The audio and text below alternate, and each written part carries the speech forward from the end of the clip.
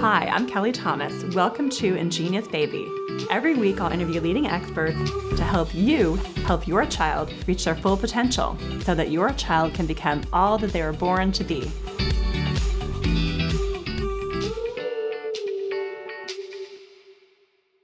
Could your picky eater have bigger issues? Today we're here with Dr. Robert Melillo, a university professor, brain researcher, best-selling author, and co-founder of Brain Imbalance Achievement Centers. He'll tell us the signs your child could have a brain imbalance and share his groundbreaking secrets on how to restore this balance and raise a smarter kid. Thank you so much for being here, Dr. Melillo. I'm so honored to have you on the show. Dr. Melillo is a pioneer in neurological development and will help tell us how the right and left side of the brain develops properly in children. How did you get interested in the brain?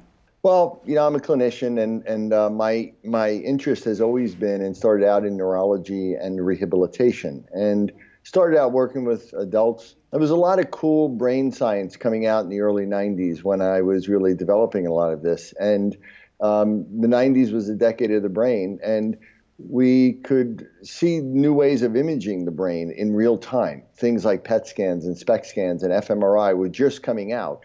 So all of this explosion of brain research came out about the dynamics of the brain and the way the brain works and the way it develops and really what is at the core of a lot of these issues. And it was realized that even most adult problems are actually developmental, that there's something that goes awry in the development of the brain. Why is it important that the brain's balanced? Because, some of the greatest minds in history, Einstein, even maybe some Silicon Valley CEOs, Elon Musk, maybe have an imbalance. And isn't that the thing that makes them great? If you balance the brain, would they lose some of that, if you will, the eccentricity or genius?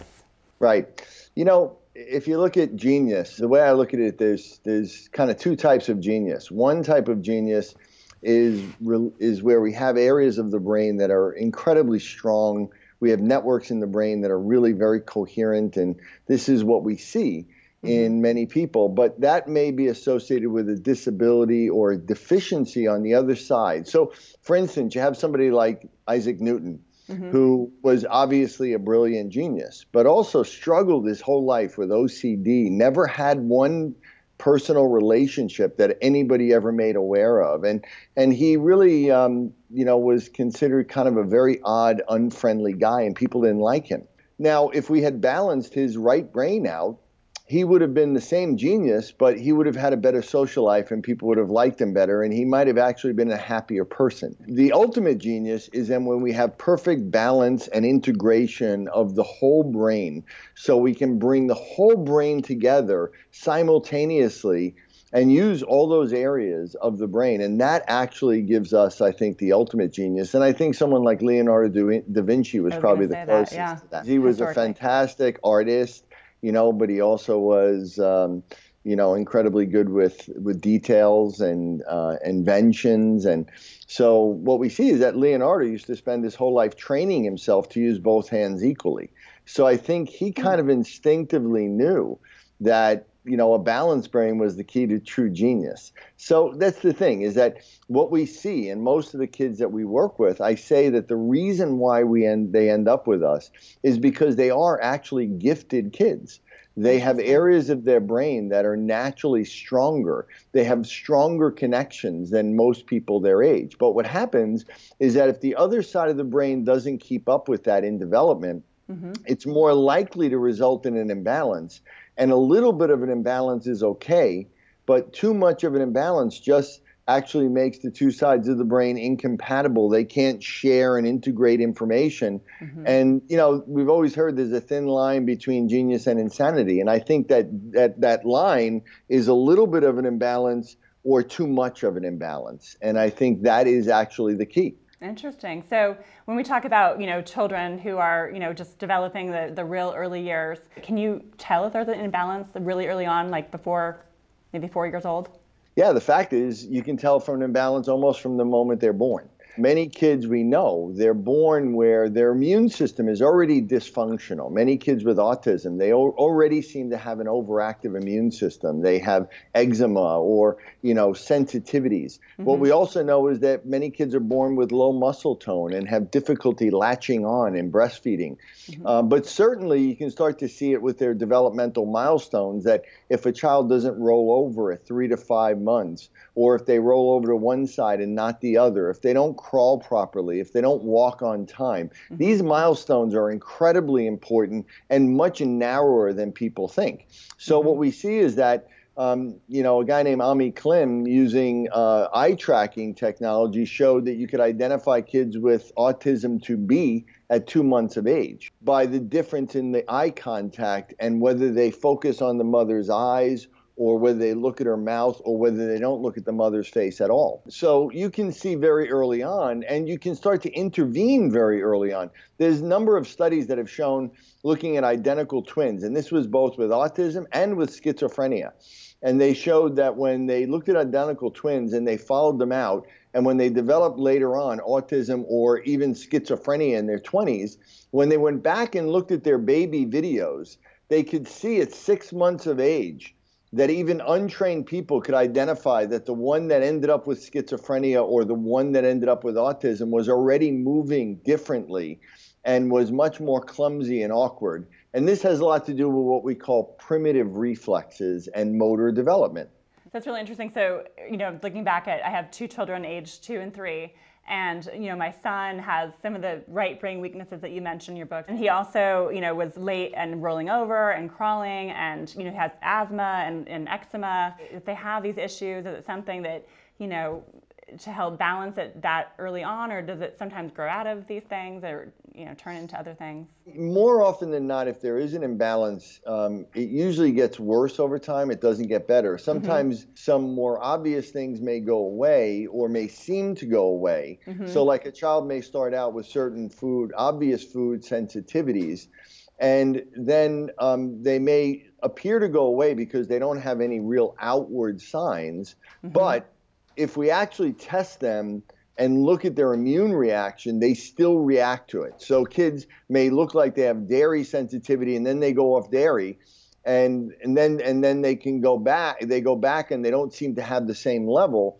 But the fact is, if we test them and do blood tests, we can still that the sensitivity is still there, and it only affects their behavior. It doesn't affect any physical symptoms. So it really comes down to, if there is some sort of developmental milestone imbalance, or an imbalance that's early on, chances are that imbalance tends to build over time. But you're obviously more than the typical knowledge mom, and you've probably done a lot of great things. And so it is possible. But the idea is, at least you're alert, you're looking for things, and you're paying attention, so that if you have any questions, you can do something and intervene quickly. Is it more common to have a right brain weakness or a left brain weakness? It's a good question, and I have to say I think it's pretty even, to be honest with you. When we look at things like learning disabilities, they're probably the single number one problem, including dyslexia, which is clearly a left brain weakness, and that affects around 15 to 20% of the population. But on the other hand, if we look at ADHD, OCD, Tourette's, and autistic type behaviors, which are clearly right brain delays, ADHD alone makes up about 11% of the population of childhood and adolescence. And then if you add the other ones, it's probably close to 15% as well. Overall, we're looking at about 1 in 5, maybe even 1 in 4 kids in the United States have some type of developmental issue. And many experts believe that that's actually underreported. So it's probably even more than that. But it's probably an even distribution. And even in our centers, we see an even distribution. The only thing is that right brain issues tend to be more behavioral. They tend to affect more emotions. They tend to affect attention and behavior and outbursts and oppositional. So they tend to be more noticed earlier, and they tend to be they have more of a disruptive effect on the family. So families are more likely to act quicker on a right brain delay than they will if a child just has a learning disability that they may not pick up until 4th grade. You had mentioned like it's really, it's not good if they miss a milestone, but sometimes I think milestones can be missed because parents are maybe propping their baby up too early or getting them to walk. Does that also impact the imbalance, or is it just are you talking about more the natural development if they aren't doing it on their own? Because I feel like these days more and more people are like, let's walk before they're ready. I think that it's partly natural, but I think it can be interfered with by parents. I think you're right that, the brain develops in layers, right? So what we know is that it develops in series, not in parallel, meaning the right brain forms in the womb and for the first 2 to 3 years, and then the left brain, and then the right brain, and then the left brain. And each time the brain gets a little bit different on each side, and they become developed, and that is partly the uniqueness of the human brain. So it needs to develop in stages, and all of those stages in development are designed to help build that layer of the brain appropriately. So if we skip it or if we miss it, then it really does matter because it affects the foundation of the brain. I just did a lecture at Oxford University, and the whole basis of the conference was movement and cognition. And that in the psychiatry, psychology, and education world, we now recognize that really motor development is essential and foundational for all cognitive and emotional development. If you don't have normal motor development, you don't build the foundation. It's like not building a good foundation in a house, and you continue to build the house. The roof is always going to stay cracked because the foundation. And so if there is something and something that affects, so if the parents don't allow the children to crawl long enough, or if they don't crawl, or if they suddenly walk, if they walk too early, if they walk earlier than 10 months, or even earlier than 11 months, or if they walk later than 14 months, in my assessment, that's late. So all of that is very important, and I think you're right. Putting them in jumpers and bouncing and trying to get them to stand up too soon, and not letting them just lay on the ground and do that thing, I think is very important. How does that impact it later on then if they're not building the connection? When does that show Sure. up? What we see in the brain is when we actually do research and look at it and measure it, and we see that things like ADHD and learning disabilities, what we see in the brain is areas of the brain that look immature, right? They're kind of arrested in their development. They're not damaged. They're not injured. There's no pathology per se.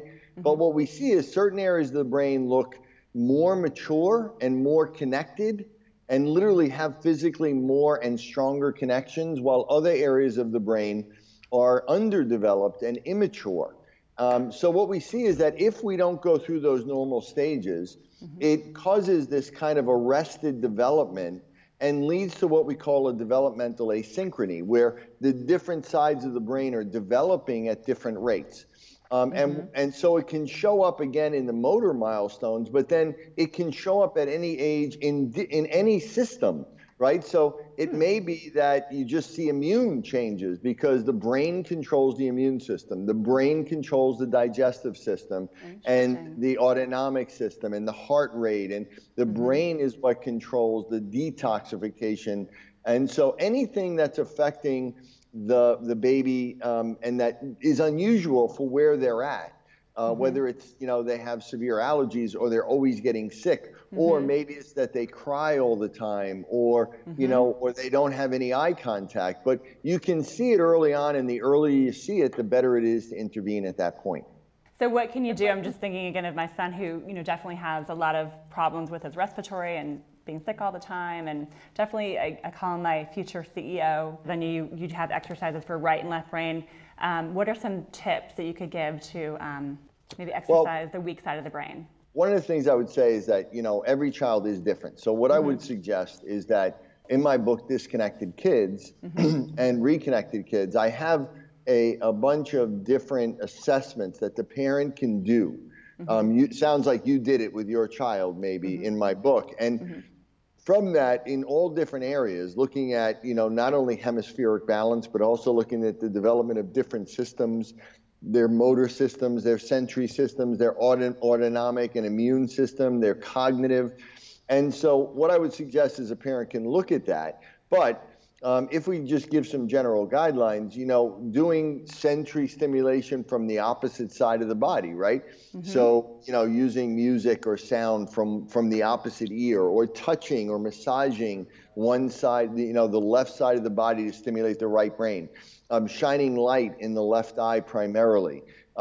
Spinning, to get the inner ear. Spinning in one direction or the other can stimulate the opposite side of the brain.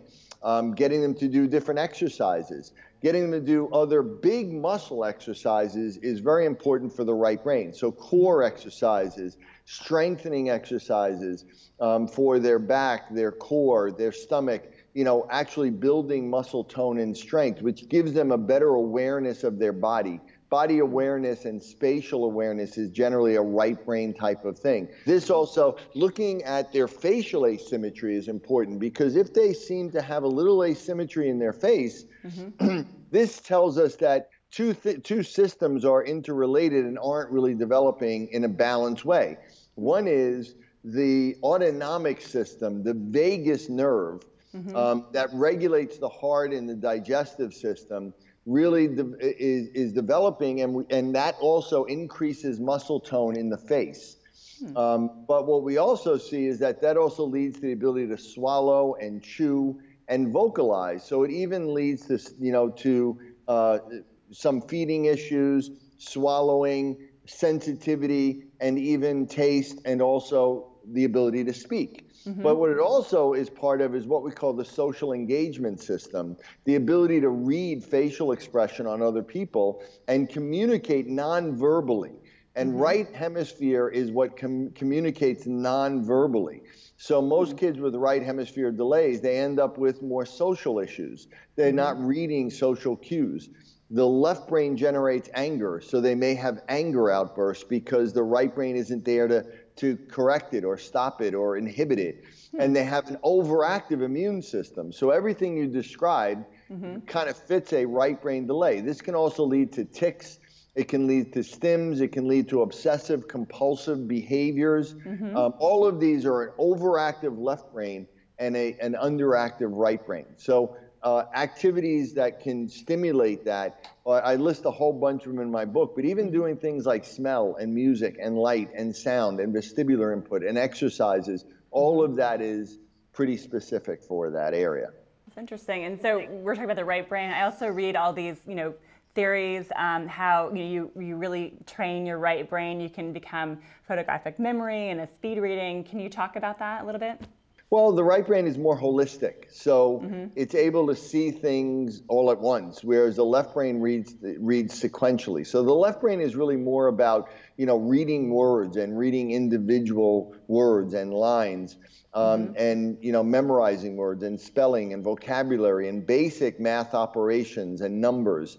But the ability to understand what the story is about, the main idea, getting the overall, pragmatics, what's between the lines, the inferences, that's all what the right brain does with reading.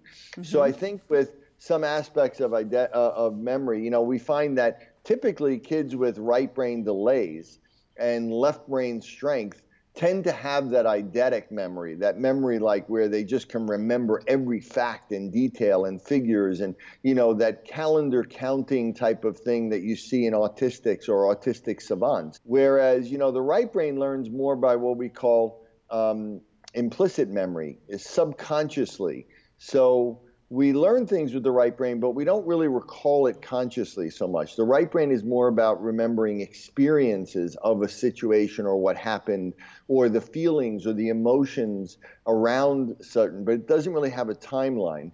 The left brain remembers the timeline and all of the details, and normally both sides of the brain integrate perfectly to create, a perfect memory. So one other question I had in terms of the when you kind of intervene, if you will, and making a right brain, left brain weakness, you can do that at any time of your life, but is it easier to sort of retrain the brain when you're much younger versus when you're growing older? Yeah, that's a great question. And when we look at neuroplasticity, which is really the principle of changing the brain, right, which basically says that, through training and stimulation and activation, We can change the brain physically and chemically.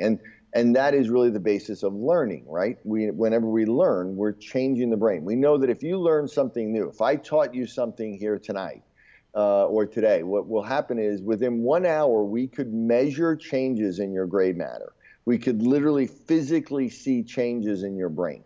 And we know that neuroplasticity is a product of a couple of things. One is the younger we are, the more plastic our brain is. But it's also a product of engagement and motivation. So the more engaged in the activity you are, the more motivated you are in the activity, the faster neuroplasticity will happen. So what we find is that, in little babies and kids, obviously it's harder to get them engaged or motivated to do activities. And it can add to a lot of stress because they're going through, different, like stranger anxiety. And so it's better to wait until they're a little older and they can actually enjoy coming to our centers and really engage in the process and really do a lot more strenuous, intense activities. And then we can make changes equally as quick. And I've seen teenagers or even older kids that are so motivated to become more social or have more friends that we've seen huge, dramatic changes because of their motivation level. So it's really a product of all of that. So that's true even at any age. So if at any age you're really motivated to learn something, you can learn it as fast as just about anybody if you really focus on it and you really do it intensely. If you had one thing you'd want a parent or family of a young child to know about developing brain, what would it be? That movement is the key to brain development early on. That moving our body and interpersonal relationship are the two most important things to build intelligence. People think that sitting in a computer, doing sedentary activities where we're doing flashcards or playing video games are actually going to build intelligence. They don't. It's the exact opposite. Baby Einstein videos have been shown to make kids dumber. Really? Yeah. Movement and moving and engaging our senses, especially in the first 6 years of life when the foundation of the two sides of the brain is being formed, is so critical. And the biggest mistake right now is that it drives me crazy. Everywhere I go, I see babies, infants, 1-year-old, 2-year-olds, with a phone or computer shoved in front of them. And the parents literally do it where, I'll see them. The kid will be sitting there. They'll be perfectly happy, maybe daydreaming. And the parent will go, here's your phone. Here's your phone. Here's your phone. It's like, what are you doing? Leave them alone. Let them be bored. Let them use their imagination. We have our own entertainment system in our brain called an imagination that kicks in, but it only kicks in when we're bored, right? And it really, I think it's very, very upsetting.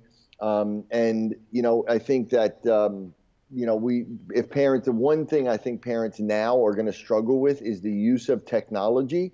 And I think it's totally out of control. And I think most parents know that. And I think parents should go with their instincts more and really understand and not look around and see what other people are doing and, go to peer pressure. This is your child. This is your child's life. What happens in those first 6 years of life is going to affect them for the rest of their life.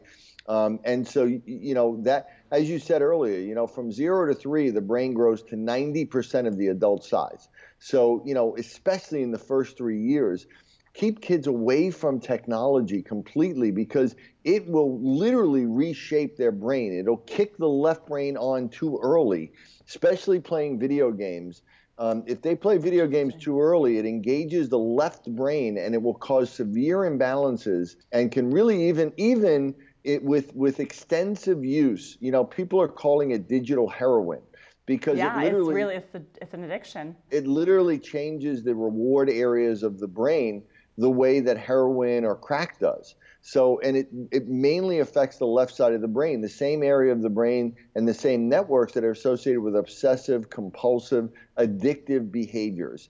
And kids that are naturally left brain dominant, all they want to do is play video games. And if you give it to them, you're just feeding an addict. So, that is probably the number one thing I would tell parents. Be very, very careful and judicious. Studies have shown that about between an hour to 2 hours of all types of screen use, meaning TV, computer, social media, has some cognitive benefit. But anything more than that, the brain crashes. There's like a sharp decline, and it actually decreases cognitive activity. And I would say that even that shouldn't be, it should be really limited before the age of 6. And the American Academy of Pediatrics used to say that, and now they caved in themselves. But parents just need to really be aware. Get your kid outside, let them climb trees and ride bikes and interact with the world around them and interact with other people. And that's actually going to make them smarter. That's more likely to get them to an Ivy League school than anything else. Yeah, I agree. That is such an issue I see everywhere. And I think it's an important message to get across. Thank you so much for coming on the show, and I'm really honored to have you here and share all your wealth of knowledge. Well, great. There's a couple things, if I could just mention to people, if they want to know more, obviously they can go to brainbalancecenters.com. They could also go to my website, drrobertmelillo.com. My wife and I actually have a new web series called Disconnected Kids, Reconnecting Families, which is going to be coming out in mid to end September, so people should look out for that. And I also just developed special vitamins for kids with developmental issues, or for all kids with brain development, called Ingenious vitamins. They're available on Amazon if people want to check them out. Thank you so much for being here, Dr. Melillo. I'm so honored to have you on the show. Thank you. My pleasure. Thank you. If you know someone who'd be a great fit for the show, come on over to ingeniousbaby.com and share your tips and story ideas. You are your baby's first and best teacher.